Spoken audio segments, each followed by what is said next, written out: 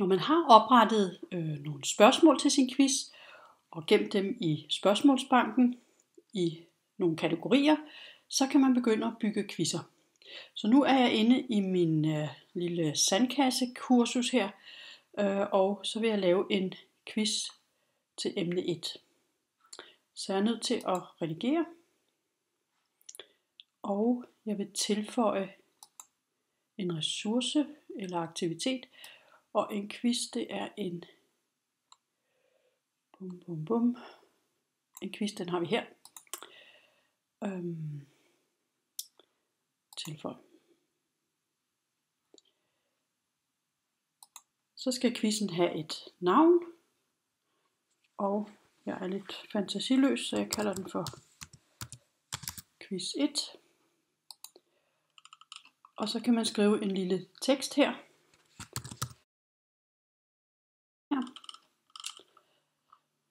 Så kan jeg vælge, om beskrivelsen skal vises på forsiden af kurset. Ja, jeg prøver at vælge til. Så er der en forfærdelig masse indstillinger her. I virkeligheden kan man bare lade de fleste af dem uændrede, men lad os lige gå dem hurtigt igennem. Først er der noget med timing, det vil sige, hvis man vil have, at ens quiz kun skal være åben i bestemte perioder, så kan man indstille det her. Så er der noget med karakter. Hvilken karakter skal man have? Og eller hvordan skal man give point? Og hvor mange besvarelser er der tilladt? Skal det kun være tilladt at besvare den en gang, eller skal der være ubegrænsede muligheder? Og hvis der er flere muligheder for besvarelse, hvordan skal man så vurdere gentagende forsøg? Skal det være den højeste vurdering blandt alle forsøgene, eller skal det være en gennemsnitlig vurdering, eller hvordan og hvorledes?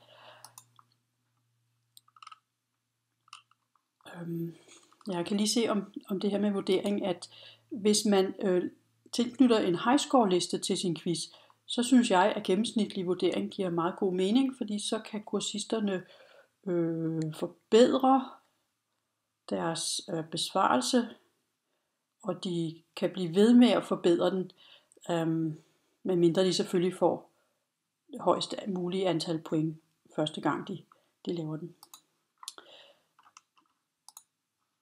Layout. Der kan man indstille rækkefølgen og hvor mange sider quizzen skal gå over. Det er sådan, at en side bliver vist på et skærmbillede. Så er der spørgsmålsindstillingerne. Skal man blande svarmulighederne, hvis det er multiple choice spørgsmål?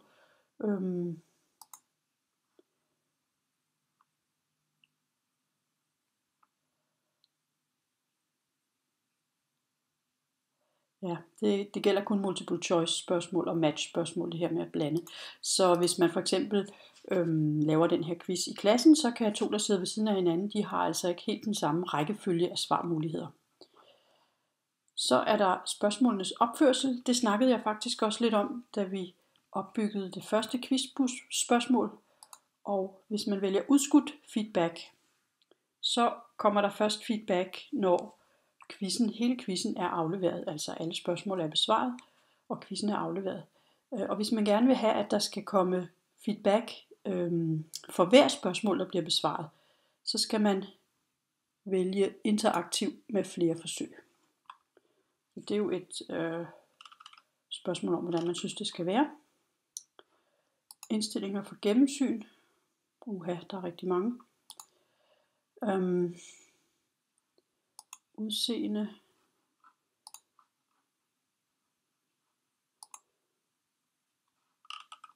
Her kan man give feedback på for eksempel, hvis dem, der har præsteret, lad os sige fra 80 til 100%, hvis jeg nu skriver 80% her, så dem, der har præsteret mellem 80 og 100%, der kan jeg skrive noget om, at det er en meget flot besvarelse, og de er selvfølgelig bestået.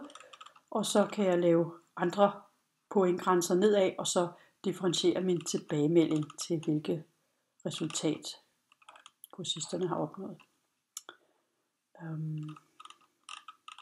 var den her. Ja. Så er jeg færdig med det. Jeg har selvfølgelig ikke tilknyttet nogle spørgsmål endnu, men det kommer lige om lidt. Jeg trykker gem og vis.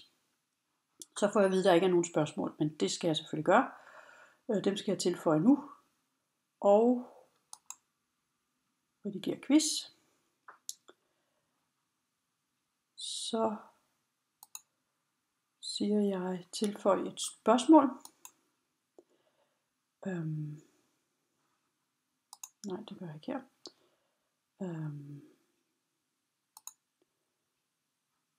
Tilføj et spørgsmål fra spørgsmålsbanken. For jeg har jo allerede lavet spørgsmålene. Og der vil jeg så vælge det her geografispørgsmål, som jeg lavede. Så vil jeg tilføje det. Add selected to the quiz. Ja, så har jeg det første spørgsmål. Og nu vil jeg så tilføje nogle flere spørgsmål. Og nu vil jeg prøve at bruge den her mulighed med at tilføje et tilfældigt spørgsmål. Den kan nemlig være god, især hvis man har lavet rigtig mange spørgsmål i sin spørgsmålsbank, som man gerne vil trække lidt tilfældigt fra. Og nu har jeg jo 3 spørgsmål i billedkunst-kategorien. Og lad os sige, at jeg gerne vil trække 2 tilfældige spørgsmål fra denne kategori. Sådan. Og så hver gang, at quizzen her bliver taget, så bliver der valgt 2 tilfældige spørgsmål af de kun 3, der er i øjeblikket.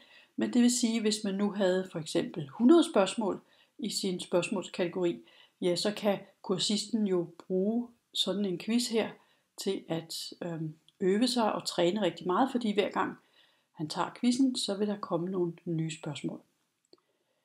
Så lad os sige, at jeg er tilfreds med de her 3 spørgsmål.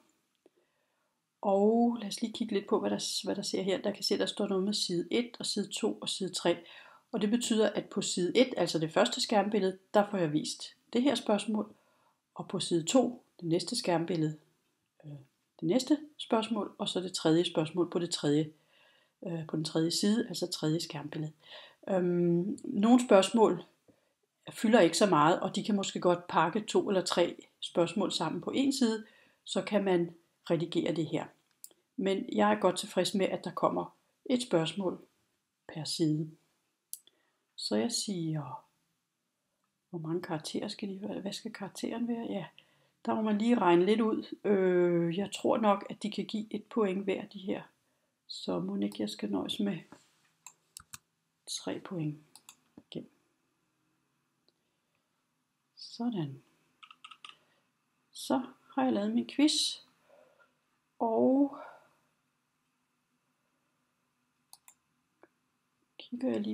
jeg klikker lige herover i quiz 1, og så kan jeg jo prøve at se quizzen. Så får jeg det første spørgsmål, og besvare det.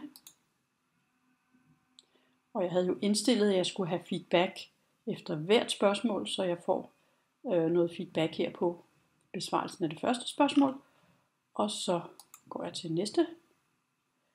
Der får jeg billedet, jeg kan kigge på. Og så skal jeg vælge, om det her er en trekantkomposition, det gyldne snit eller en cirkelkomposition. Og jeg gætter på en trekantkomposition. Ja, det var jo rigtigt nok. Og jeg får noget feedback, og jeg kan se her, der er faktisk et eksempel på, at man kan også indsætte billeder i feedbacken. Og så går jeg til det sidste spørgsmål. Og hvilken komposition er det her? Lad os sige, at jeg vælger det gyldne snit.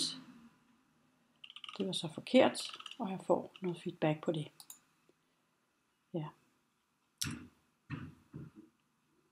Og så får jeg her en oversigt over, hvordan det har set ud.